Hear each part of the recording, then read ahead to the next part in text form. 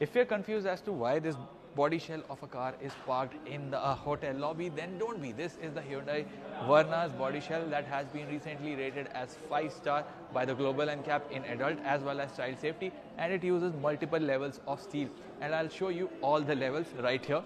The pink one here is the advanced high strength steel. It's used here, here and here. Apart from that, there is the high strength steel which is used here on these body parts. Then there is the mild steel on the quarter panel of the car, and the red one you see here, this is the hot stamping technique. It is used to make interior body parts of the cars.